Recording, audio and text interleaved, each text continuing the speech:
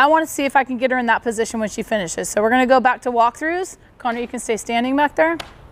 Give me some walkthroughs. So if I'm in a troubleshooting mindset right now, as she's going through walkthroughs, nice and smooth, go ahead. Okay, now all of a sudden I see her start to fall back.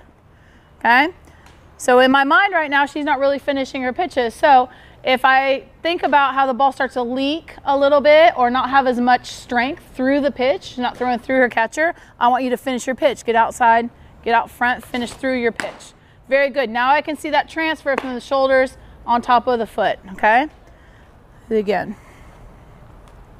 And that becomes a key because we work together on understanding where my shoulders need to be and how I need to finish. And the more time we get to spend together as a rookie pitcher and a pitching coach, I've got to have good verbiage to make sure she feels that. I fall back a little bit there? Yeah, okay. I can't pitch out there, she has to pitch, she has to compete, she has to feel comfortable making adjustments, okay? And then she was able, so that little bit of falling back versus staying on top is helping her dive the ball down, okay? Again. Very good, very nice, okay?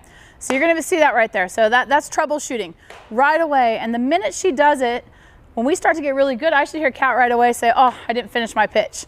And if I'm starting to hear her say the same verbiage and she's starting to feel the same things, now I know that my pitcher's troubleshooting and she's able to make the adjustments. When she gets in a ball game, she just misses on that drop ball, she's gonna shake, she's gonna throw it again because she knows how to make that adjustment. Now she's gonna be a lot more successful and a lot more confident because she knows what she needs to do. The other part of troubleshooting is when we start to anchor. And a lot of times when we get our back foot stuck as we start to work walkthroughs, we're going to start to see the ball go to the right or the left.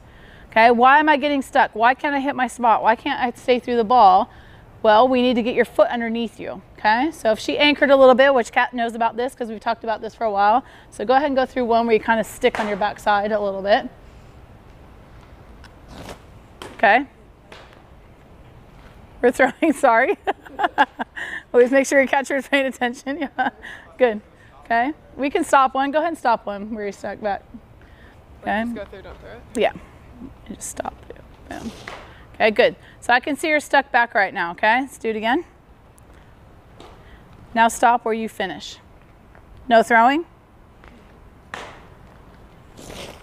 Okay, good. Okay, so get a feel for it. We're going to throw now. Should I do it anchored? Nope, go ahead and go all the way through. Very good, good.